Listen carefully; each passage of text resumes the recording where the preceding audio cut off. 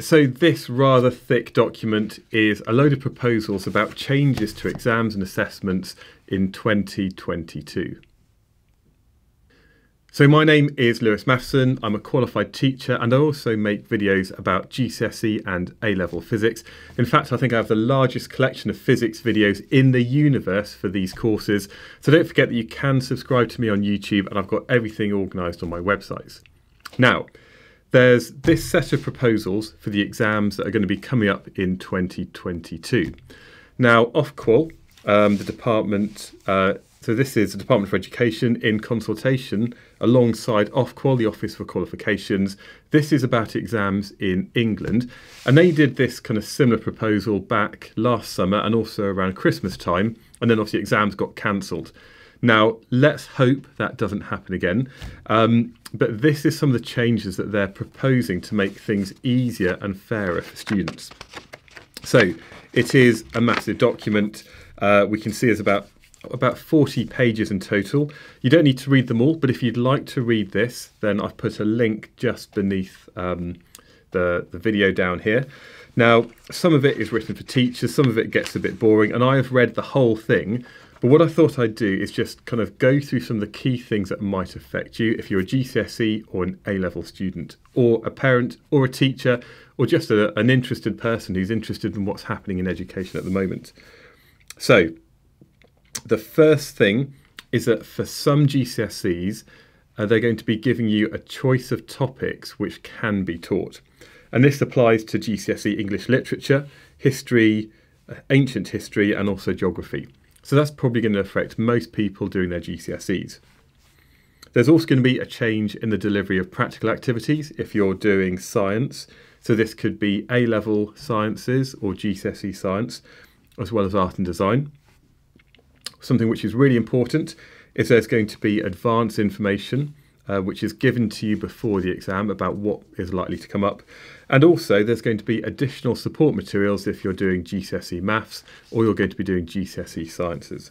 And again, it says in this thing that it's meant for students, including private candidates, for teachers, parents, anybody involved in education. And this is still a consultation, which means that Ofqual and Department for Education, they've put this out there. I'm actually filming this video on the 13th of July. This was published on the 12th of July yesterday. And you've got about 3 weeks if you'd like to go online and put in some comments about the proposal. So you've got until the 1st of August. And again, there's a link beneath this video where you can actually find the survey that you can fill in. So you can have a say about this as well. So the document, loads of stuff here. Again, you can read the whole thing. I think what it really says here, though, is that the exams should go ahead in 2022, but they will be adjusted. And this is to take into account that there's been this massive global pandemic. It's still going on. Who knows what's going to happen over the next few months? Hopefully things will get back to normal at some point. But really, these changes are only for 2022, and then things should be back to normal in 2023 for any exams. So yeah, that's the plan. However, obviously, Ofqual did do something similar last year, and then later on the government announced that exams were cancelled. But at the moment, the plan is that there will be exams in 2022, which is good, It does say about the fact that there were some previous consultations, and actually the results of those consultations have been used to inform what's going forward in terms of any adjustments which have been made and actually what's being proposed again in this consultation. So some subjects will have changes in terms of the topics being assessed. If you're a GCSE student, then you're probably going to be doing GCSE English Language and also GCSE Maths. And there's going to be no change for those subjects in terms of what's taught and how they're assessed. So that's at the bottom of page 8. There are some adaptations which have already been agreed in previous consultations. You might be aware of these at the moment. For example, if you're doing geography, then there's no need to be going out to actually do any field work, as far as I understand. GCSE English Language, there's no audio recordings being submitted, and a few changes to modern foreign languages. So some of these will already be happening. But what are the additional adaptations proposed? Basically, because of the amount of content being taught, if you're doing GCSE English Lit, History and Ancient History, and also I think Geography as well, then the centres have a choice, or your school has a choice about which topics they teach you. So rather than being taught everything, you only need to be taught a kind of a reduced amount of content. And this is just because of the huge amount of disruption. So again, that's all there. I don't want to dwell on this too much because I don't really know much about those subjects. I'm very much a scientist and talking about the physics. Something that I do think is important though is about the practical science work. Now, in GCSE, normally there are required practicals that you have to actually physically carry out. That has been taken away for the 2022 exams. So that means that rather than actually having to do all the practicals, you have to know about them. You maybe have to be familiar with the techniques, so you might be doing this by watching demos, by doing some practical work, but you don't have to do every single one of those GCSE required practicals. For AS Physics, and also going on to A Level Physics and the other A Level Sciences, again, you don't actually have to do every single one of these required or core practicals. However, you still need to know about them because you could be asked questions about them. The reason that these are required practicals is because they introduce a lot of the other kind of topics and the theory that you need to know about. For example, it might be measuring the resistance of a wire. Now, you might not have to actually carry out the practical, but you need to know about the equipment, about the methods, and actually how to conduct that practical. And that could be assessed in the exam, but you don't actually have to do that practical yourself. If you're doing the full A level though, and I'll talk about this later on, you still need to do some practical work to show that you're competent to do the CPAC. I'll talk about that later in the video. So yeah, other kind of questions here, other bits that I highlighted are to do with this advanced information. Now I think this is probably something that's going to be really important. Okay, in terms of the advanced information, the exam boards are going to be letting you know in advance about some of the topics that could be assessed in your exams. Now, this is going to be about the focus of the content of the exams, and it's going to be issued in the spring term, which is quite late on in the academic year.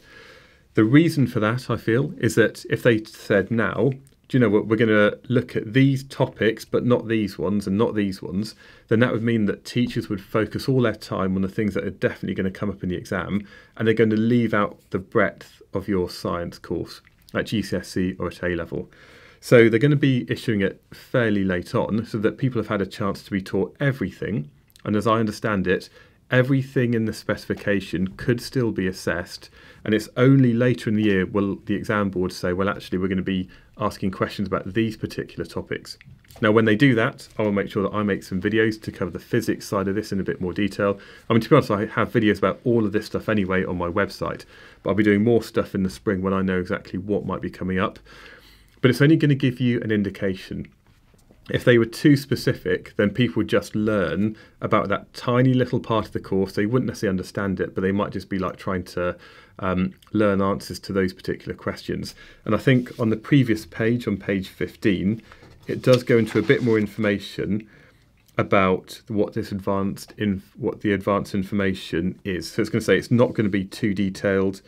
It shouldn't be too specific or extensive. And this basically gives everybody a bit of a fairer chance to actually focus their revision rather than having to revise everything about the whole course. It's going to allow you to really target your revision to the areas that you're going to be assessed on. So that's a good thing. What's next? Yeah, support materials. This is something that in previous proposals people were really supportive of. I think 88% said this would be a good idea. Now, A-level sciences, you already get an extensive equation sheet's got pretty much all the equations you need to know. GCSE previously, you maybe had to learn 20 to 23 different equations. And what they're saying is now is that for GCSE maths and also GCSE physics or GCSE science, you'll be given an equation sheet. So you can take it into the exam to refer to. Now, that doesn't mean you don't need to know the equations. In actual fact, I've made these things which you can buy up here on my shop. I've got these small equation sheets for GCSE and also for A Level, and basically this is all of the equations that you need to know for GCSE, and I have done it for different exam boards like OCR and EdXL, but effectively what they're saying is that you will be given this in the exam to refer to. Now, if you've revised well, you probably don't even need to look at it because you'll know the equations. You know that F equals ma. You know that kinetic energy is a half mv squared, because if you know the physics and you understand the physics, you'll remember the equations. But it's always good to have it to refer to so you can actually check the equation as you're doing your working out. And I think that's going to make it a lot easier in 2022. But that's not only for this year. I don't think that's going to continue into 2023 and so on. The other thing the proposal says is about when your exams are actually going to be. Now, they were going to push them slightly later into June and the start of July because of all the kind of time lost of teaching. That's not going to be the case, and they're saying that the exams in 2022 are going to be the time that they normally are, which is often the end of May and the start of June. So yeah, they're not proposing a delay to the 2022 exams, and they're going to take place at the same time as previous years, so like 2019, 2018 and so on. However, that's still a year away, so you've got plenty of time to prepare. The other thing is that we don't know what's happening with this pandemic, and they've got to have some contingency plans in case the government say, do you know what, it's just not working, exams are cancelled again, which I think should not happen, but who knows at the moment. So the Department for Education and Ofqual, they're working on contingency plans. And one of these plans would be that if exams are cancelled, what's going to happen to maybe teacher assessed grades. And so what they've got here are a couple of surveys. Again, these ones are closing on the 7th of August. And again, you can find the links beneath the video. And they've got surveys for teachers about the tags and also from students as well. I know that pretty much every single teacher I've spoken to is kind of that close to a mental breakdown. They're on the edge at the moment, and I think if they had to do teacher assessed grades again, they would be in uproar. So hopefully that won't happen. But anything that's released about this will be released in the autumn term.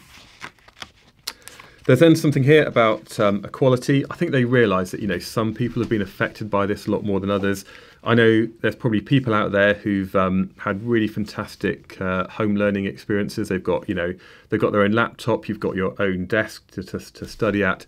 But that's not the same for everybody. Lots of people won't even be able to watch this video because they don't have internet access. They don't have the data. They don't know that there's all of this help and support out there because of their family circumstances. And I think something they're very mindful of in this proposal is how they can make things as fair as possible for everybody. So there's stuff about that there. There's regulatory stuff, boring stuff that you don't really need to know about, but you can read it if you want to read the full document. Annex A, I think, is important. So this is where you can identify the subjects that you're currently studying, and you can read more about the changes. I would say here that, yeah, basically for GCSE and AS level, then in terms of the delivery of practical science, then you don't actually have to do the experiment.